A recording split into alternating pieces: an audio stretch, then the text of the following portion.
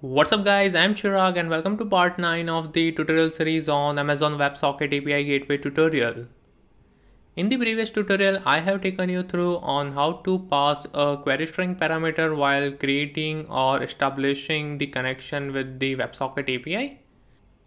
In this tutorial, I will take you through on how to connect to WebSocket API using Python. So basically till now we were using WSCat utility to connect with the WebSocket API, but in this tutorial we will see how we can connect to the WebSocket API using Python WebSocket client basically.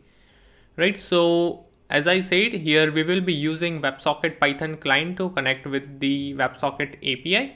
So the client that we are going to use is this one, that is WebSocket_client. So let's get started. So the very first thing that we have to do is go ahead and install this package or the client on your system. So to install, the command is pip3 install WebSocket-client, enter. So it's already installed on my system, so it says requirement already satisfied, but you have to install it since we are going to use this. Right now, once that is installed, we will go to Sublime and we will create a new file over here. And we will save this, we will say WebSocket.py. Now here we are going to use the code which is mentioned in the documentation of that Python client. So we will scroll down to here. So I'm going to copy this code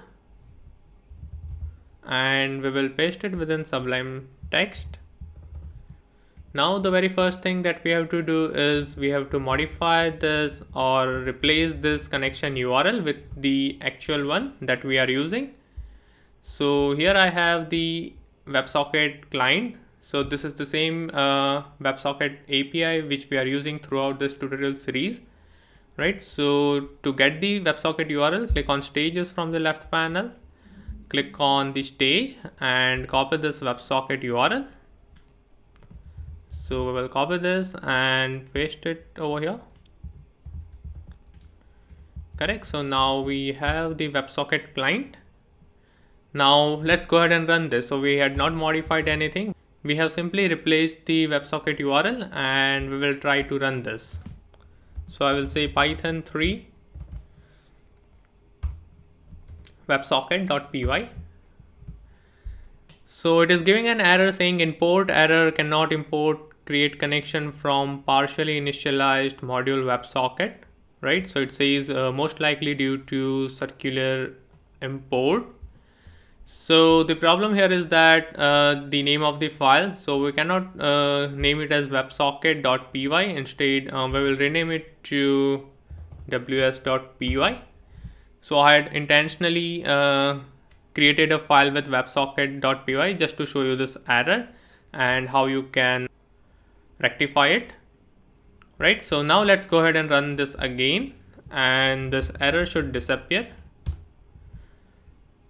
So now it says can't open file. Okay, I need to run the latest file, that is ws.py.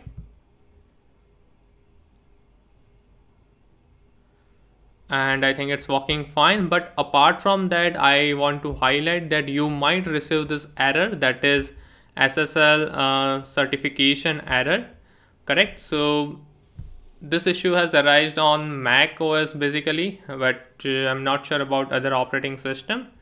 So to resolve this, you need to go to applications. So click on applications from the left panel and search for Python installed version. So in my case, it's Python 3.8. So I will open this and you need to run these two files, that is install certificates.command followed by update shell profile.command. Correct. So I have already run this, so I'm not getting this error, but you might face this issue.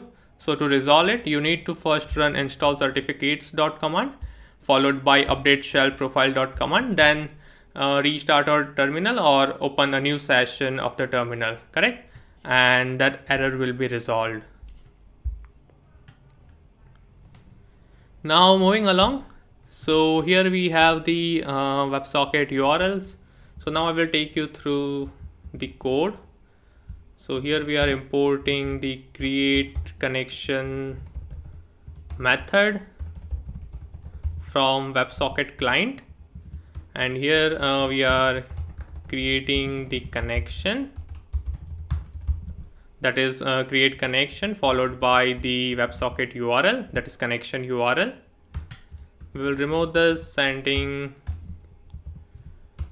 Now here we need to send some message. Now if you remember, then we had created OnMessage Route in part 6 of this tutorial series. So if we look at the API, then we had created this route that is OnMessage. So if you even look at it over here, this is the part 6 of this tutorial series. So here what we had did is we had exchanged few messages from the client to the server and vice versa. So we will be invoking the same route and we will say hello, correct? So let's go back to Sublime Text. Now here we will require one more package, that is JSON. Now instead of hello world, we will send JSON.dumps followed by the payload. So that's going to be action. Why action? Let's have a look. So here our route selection expression will look for action. If that action is not found, then it will by default forward that message to the default route, correct? So in order to invoke the OnMessage route, we have to pass on key value pair with action : OnMessage, then only it will invoke the correct route that we want to execute. So that's the reason, action : OnMessage followed by the message that we want to send. So it's going to be message : I will say hello.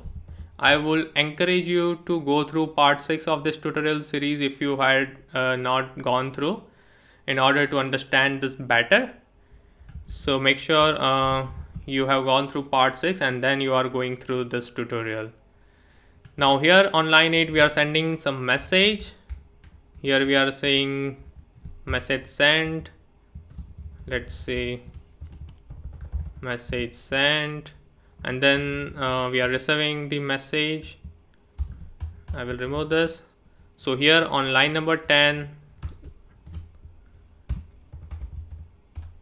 sending message. Here on line number 10, we are receiving the response that is being sent from the WebSocket API. So I will say receiving response, and here within result variable we will have some response, and on line number 14 we are printing the response, that is received, I will say received response followed by result. So I'm going to use F string over here. And finally on line number 16 we are closing the connection, correct? Now let's go ahead and run this. So let me clear this. Now if you look at over here we are sending hello world, and as you see the response we had received is default route invoked, right? So by default it has forwarded this message to the default route because it was unable to identify the action as a route selection expression within the payload, correct? So let me clear this and let's run this again. So it says message sent, and here we have the received response, that is message, that is hello from server, correct? Now if you remember, then we had configured few more responses, that is for how are you basically. So let's try this also. So here we have the response, that is server is fine, how are you, correct? But here we have a problem. So what just happened is that we created the connection, sent the message, and finally we received the response and the connection is terminated. It didn't wait for us to send another message, or it didn't wait for any user action for connection termination. So how can we keep the connection alive using this WebSocket client within Python until and unless the user terminates the session or close the connection? So that is something we will cover in part 10 of this tutorial series. And for now, that's all I wanted to cover in this tutorial. Until that time, if you want me to do tutorial on any use case or service, then please leave them below and I will try my best to come up with a tutorial as soon as possible. And if you have any queries or comments, then again, please leave them below and don't forget to like and subscribe to my channel, and see you next time.